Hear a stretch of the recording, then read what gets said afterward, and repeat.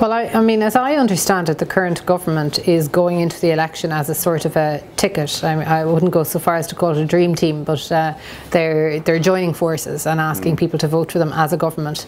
I think if the people reject that government, I couldn't see any circumstances whereby Renua would be available to prop up a government that's been rejected by the people. But what if they come and deliver on some of these ideas that you're espousing? I just think it'd be very difficult. I mean, what we intend to do is publish very clear and very explicit red line issues before the general election, and we will only negotiate on that basis, and we will only enter government on that basis. Okay, so that's Fine Gael and Labour gone. What about Fianna Fáil?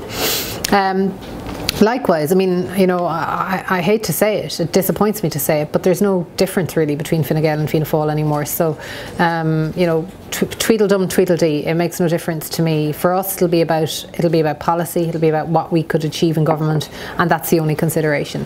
Sinn Féin? Well, we have nothing in common with Sinn Féin. You know, we don't support its violent tradition, and from an economic point of view, Sinn Féin want to punish entrepreneurs, punish small business, drive up taxation. That's not something that we subscribe to. So I can't see any circumstances where we would have anything in common with Sinn Féin. So there's no likelihood or no prospect of us entering coalition with them. Thank you for that.